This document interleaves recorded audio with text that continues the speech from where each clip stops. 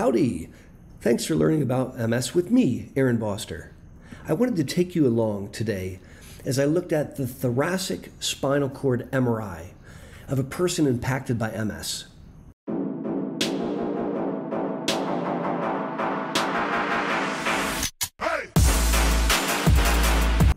Now what you see in front of you here is a side view. The fancy term is a sagittal view. The person is laying down flat here. So this is their back and this is the table they're laying on. Now over here, this is their lung, right? So their neck is right here and their head's like up above the page, right? This gray thing, this is the thoracic spinal cord. Now we discussed the spinal cord in reference to these things over here. So these blocks that you see, these are bones called vertebral bodies. And this is the first thoracic vertebral body. Now there's 12 of these. And so it's T1 for the first thoracic one, and T2, T3, T4, all the way down to T12. And so we can talk about the spinal cord in reference to these vertebral bodies. Now, by the way, if you notice in between the vertebral bodies, you see these intervertebral discs. And if you've heard of someone having a bulge disc or a slip disc, basically this spongy thing squirts out this way and it pushes on this thing, the spinal cord. Now today we're going to be looking at this thoracic spinal cord. And as you just look up and down it, you notice that there are parts that are very dark gray, like right here. And then there are parts that are quite light or white, right where my cursor is.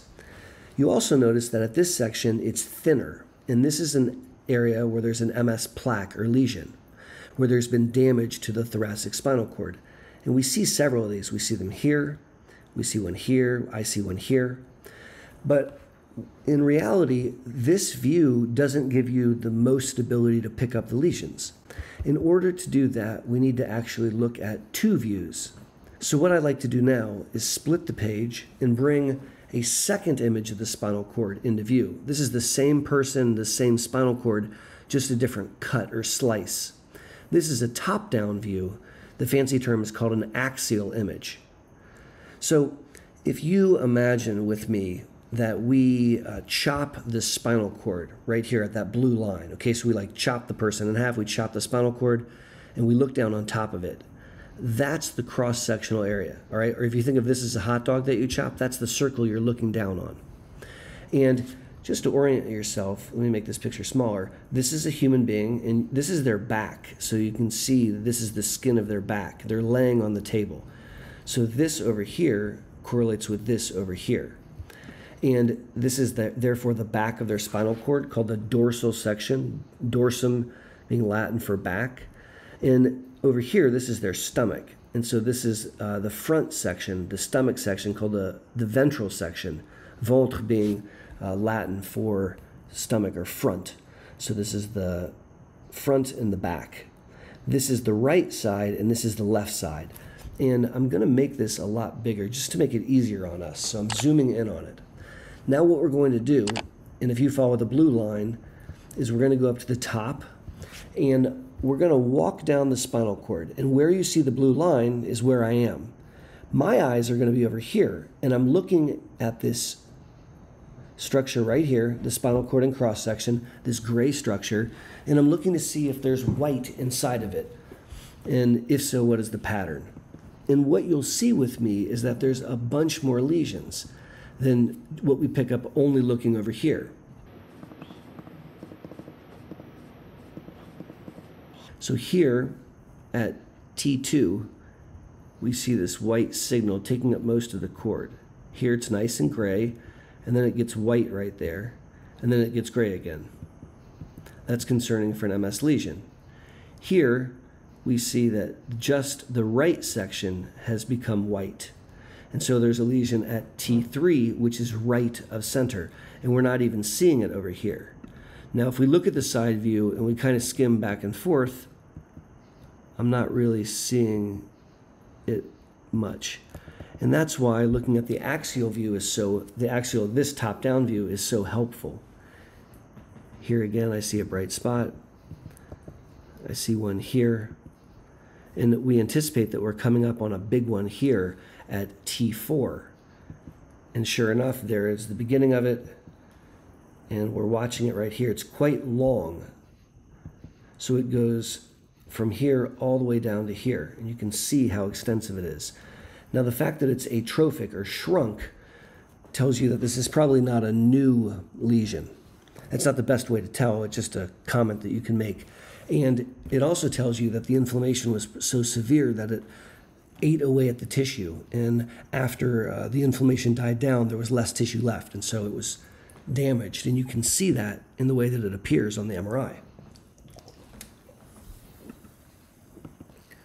So here we see a white area there.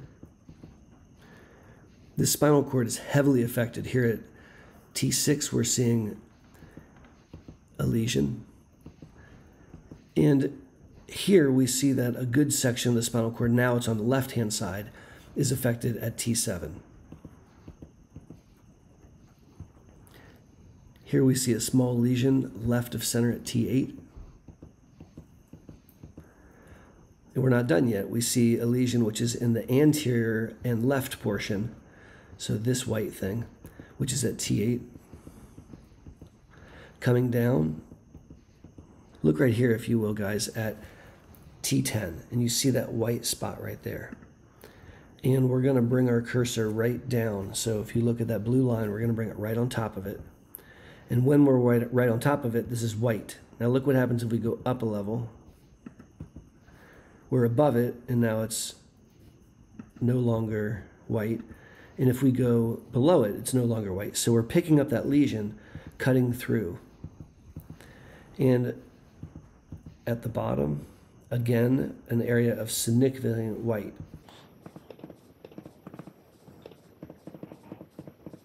So now we've gone through the T2 sequences, these sequences based on water, where we can see the lesions.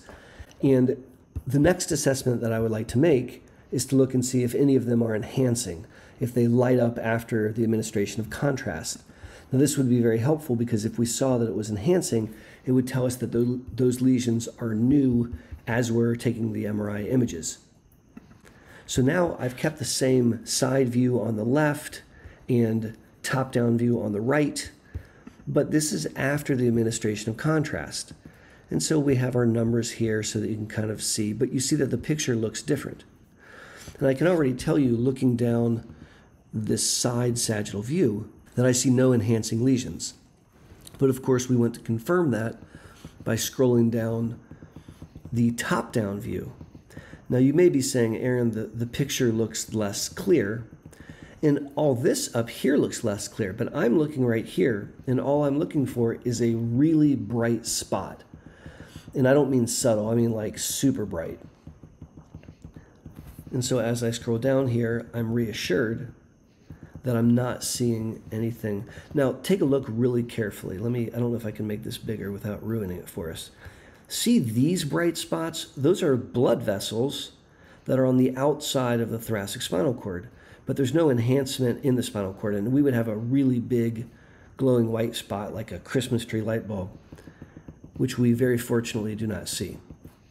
So based on this, I would assess that the thoracic spinal cord has significant burden of disease, T2 burden of disease, those bright spots, but fortunately there are no new enhancing lesions, and there's at least one area of atrophy or shrinkage. I would also comment that the discs don't look to be bulging, and I see no significant degeneration of the bones. And so you may ask, well, what kind of symptoms might we expect for someone who has thoracic spinal cord lesions? And you may see numbness from the level where it occurs down. So if it occurred at this level, we would expect potentially numbness from here down, particularly if it involved the back side of the spinal cord. If the front side of the spinal cord was affected, we may expect to see weakness from this level down. So for example, in one leg or the other, or in one foot or the other. Also, if you have a thoracic spinal cord injury or lesion, you can develop difficulties with the down theres, bowel, bladder, and sexual function. If you'd like to learn more about MRIs and MS, please click the video that's on your screen right now. My name's Aaron Boster, and as always, thank you for learning about MS with me. And until my next video or my next live stream, be safe and take care.